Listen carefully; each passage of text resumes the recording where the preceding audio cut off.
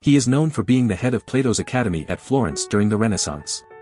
He is recognized for his translations of Plato's works and other Neoplatonic texts into Latin. He is Marsilio Ficino. In the vibrant city of Florence during the 15th century, a group of intellectuals led by the influential Cosimo de' Medici found themselves captivated by the teachings of George Gemistos Plethon, a Neoplatonic philosopher. Plethon's profound discourses on Plato and the mystical Alexandrian scholars left a lasting impression on the humanists of Florence, who even bestowed upon him the title of the Second Plato. It was during this time that a young scholar named Marsilio Ficino crossed paths with Plethon's disciple, John Argyropoulos, who was lecturing on Greek language and literature in Florence. Recognizing the immense potential of Ficino, Cosimo decided to revive Plato's Academy and appointed Ficino as its head. In 1462, Cosimo generously provided Ficino with a collection of Greek manuscripts containing the works of Plato. This marked the beginning of Ficino's monumental task of translating the entire corpus of Plato's writings into Latin, a labor of love that would shape the course of Western philosophy. Ficino's passion for knowledge extended beyond Plato. He also translated the Hermetica, a collection of ancient Greek documents discovered by Leonardo da Pistoia, and the works of other prominent Neoplatonists such as Porphyry, Iamblichus, and Plotinus.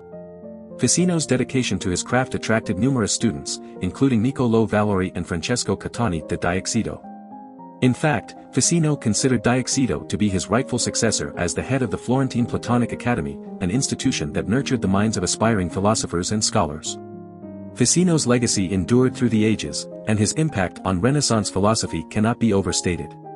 His translation efforts brought the profound wisdom of Plato and other ancient philosophers to a wider audience, shaping the intellectual landscape of his time and beyond. His teachings and the Florentine Platonic Academy became a beacon of knowledge, inspiring generations to explore the interconnectedness of art, philosophy, and spirituality.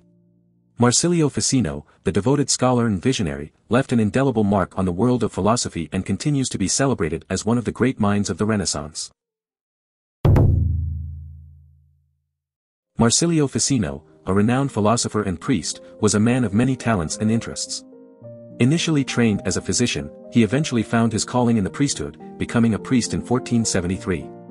It was during this time that Ficino's philosophical journey truly began. In 1474, Ficino completed two significant works, Theologia Platonica de Immortalitate Animae, a treatise on the immortality of the soul, and De Christiana Religione, a profound exploration of religions and a defense of Christianity. These works showcased Ficino's deep understanding of theology and his unwavering dedication to his faith. However, Ficino's thirst for knowledge extended beyond theology. He also developed an interest in astrology, a field that would later land him in trouble with the Catholic Church. In the rush of enthusiasm for ancient knowledge, Ficino delved into the arts of astrology and faced accusations of heresy before Pope Innocent VIII in 1489. Fortunately, he was eventually acquitted of these charges, allowing him to continue his philosophical pursuits. Ficino's writings during this period shed light on his remarkable insights. In 1492, he proclaimed, "One metaphor for this integrated aliveness is Ficino's astrology." He believed that astrology provided a unique lens through which to understand the interplay between human behavior and its consequences. Ficino's Book of Life outlined a comprehensive list of factors that influenced a person's destiny, highlighting the intricate connections between choices and their outcomes. Moreover, Ficino's works extended beyond philosophy and theology. His letters, spanning from 1474 to 1494, survive to this day and have been published, offering a glimpse into his intellectual exchanges and scholarly pursuits. Additionally, his book, De Amore, written in 1484, explored the complexities of love, further showcasing Ficino's diverse range of interests. In conclusion, Marsilio Ficino's career in philosophical thought encompassed theology, astrology, and a deep understanding of the human soul. Despite facing challenges from the Catholic Church, Ficino's unwavering dedication to his beliefs and his pursuit of knowledge allowed him to leave a lasting impact.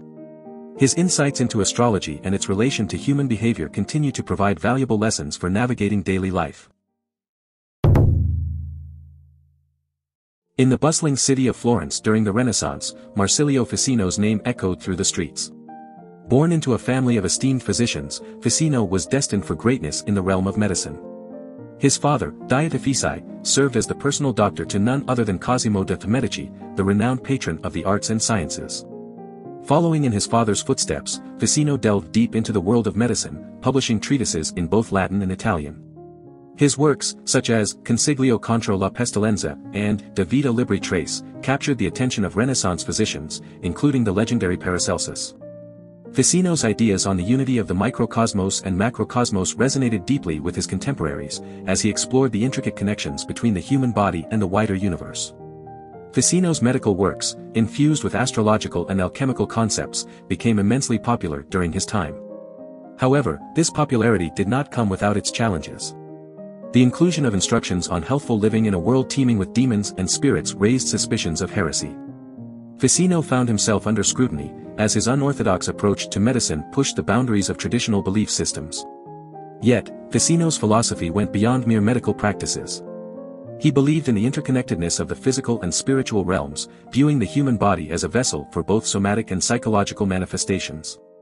His teachings offered a holistic approach to understanding and treating diseases, acknowledging the profound influence of the celestial bodies and alchemical forces on human well-being.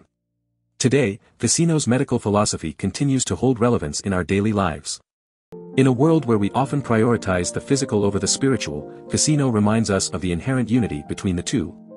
His teachings prompt us to consider the impact of our environment, both seen and unseen, on our overall health and well-being.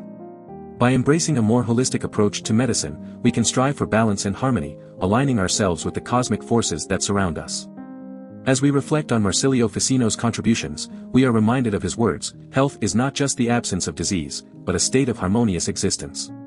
Through his medical works, Ficino invites us to explore the profound connections between our bodies, the universe, and the unseen forces that shape our lives.